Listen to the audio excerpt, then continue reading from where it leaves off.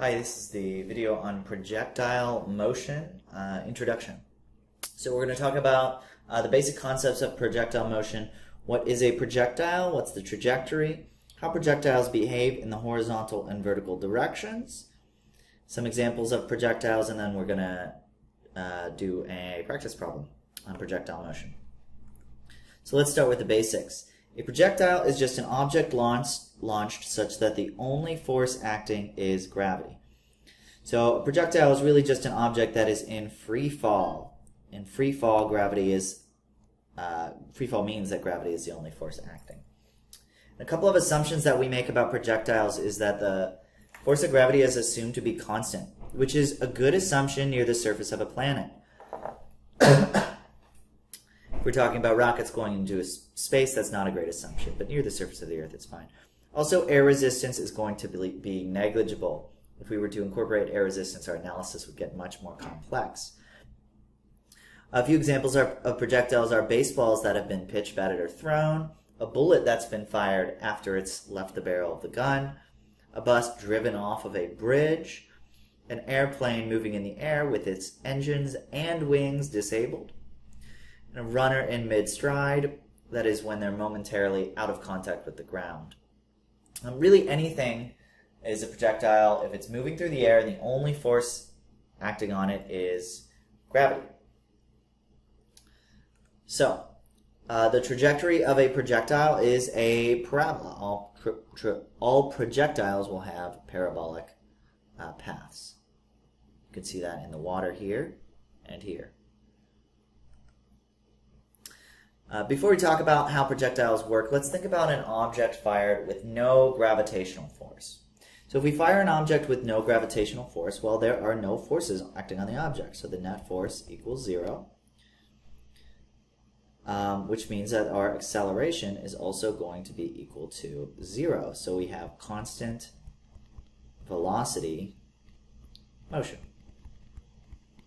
So for equal amounts of time, we'll travel an equal horizontal distance in this case, since we fire something horizontally. This is our inertial path.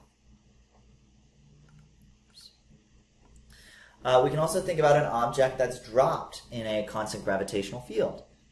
Here we have a red object that's dropped in our constant gravitational field. In this case, we have one force acting, gravity.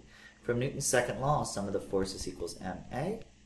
There's only one force, so mg equals ma. Cancel out mass. We get our acceleration is just equal to the acceleration due to gravity, which means we have uniformly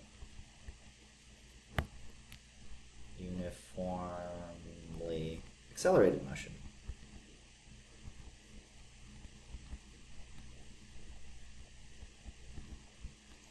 And we're not going to travel at equal distances in equal amounts of times, where our velocity is going to change by an equal amount in an equal amount of time. So our distance is going to increase quadratically.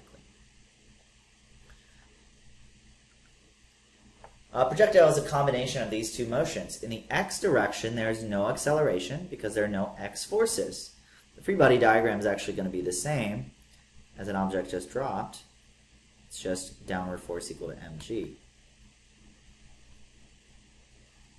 So in the horizontal direction, we travel equal amounts of horizontal distance in equal amounts of time. In the vertical direction, our velocity increases by a constant amount each equal amount of time. So when we combine those two, we get this yellow arc. Constant motion in the x direction, constant acceleration in the y direction.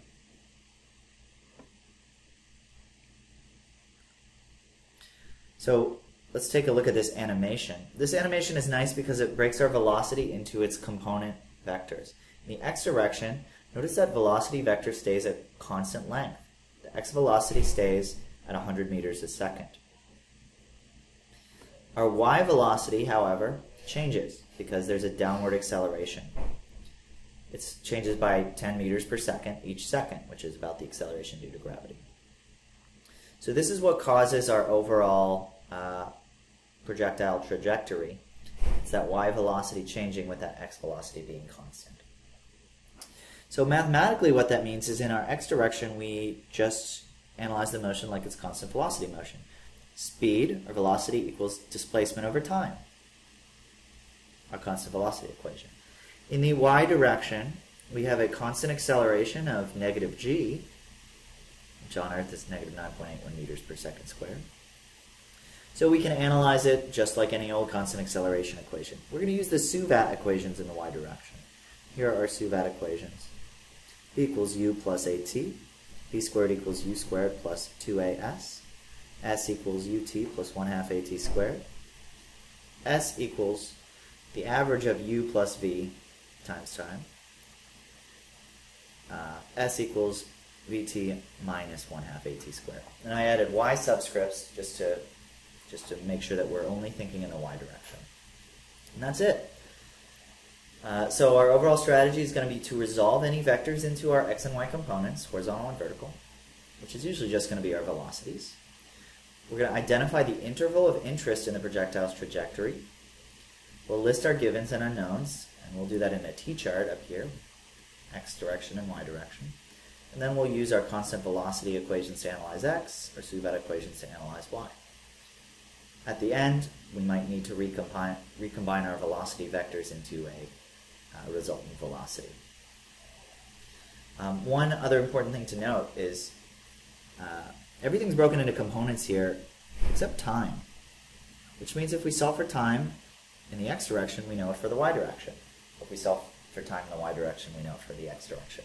And that's going to be important for our problems. So let's do one. A baseball is thrown horizontally off the top of a 45.5 meter school building with an initial speed of 16.6 meters per second. Find the distance away that it lands, the time it takes to land, and the components of its final velocity. So I'm going to sketch out a little diagram. Now our object is launched with a horizontal initial velocity. So I'm going to call that u. And it's going to take a parabolic arc to reach the ground. When it hits the ground, it's going to have some downward component of its velocity, v, y, and it's going to have some rightward component of its final velocity, vx. We can also think about the acceleration. That's straight down, negative 9.81 meters per second squared. We can think about the displacement in the x direction. That's going to be sx. And in the y direction, since we're going down, our displacement is going to be sy. So let's start by filling in our givens and unknowns. X and y direction. In our x direction, well, we know the initial velocity is horizontal. So that means our x velocity is known. Vx, so it's the same as ux, equals 16.6 meters per second. I don't think we know the time it takes to hit the ground. And I don't think we know the displacement in the x direction, so those are two unknowns. In the y direction, well, we know the acceleration is negative 9.81 meters per second squared. We don't know the time. We do know the displacement in the y direction because it's thrown off a building that is 45.5 meters tall. And since it's going down 45.5 meters, Sy is negative 45.5 meters. We don't know the final velocity in the y direction, but we actually do know the initial velocity. Since it's thrown horizontally, our initial vertical velocity is 0. So Vy is unknown. Oops. Let's go back. Okay, so now we just need to solve. We're not going to be able to do the x direction because we only have one given, but we can do the y direction. And we either need to solve for Vy or t. I'm going to solve for Vy, so I need the equation that has a, s, u, and v. It's going to be this one. V squared equals u squared plus 2as. And remember, this is just in the y direction. So when I solve it, I get v equals square root of u squared plus 2as. And I can plug in my numbers now. V equals square root of 0 squared plus 2 times negative 9.81 times negative 45.5. It should be plus or minus, Oops. Right back. Go back to the previous line. Okay, 2 times negative 9.81 times negative 45.5 equals 892. Square root of that equals 29.8. So V equals plus or minus 29.9 meters per second. And that's Vy. And since it's going down, when it hits the ground, it's going to be minus. So I'm going to fill that in my chart. Negative 29.9 meters per second. Underline it to make sure that we know it's solved. Okay, well, we still can't do anything with x. We need to find t now. But we know the initial velocity, the final velocity, and the time. So I'm going to use this equation.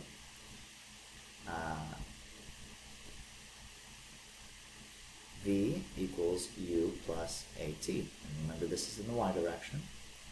If I solve it for t, v minus u equals at. And so then t is equal to v minus u over a. Let's plug in our numbers. V is equal to negative 29.9 minus u, which is 0, over a, negative 9.81.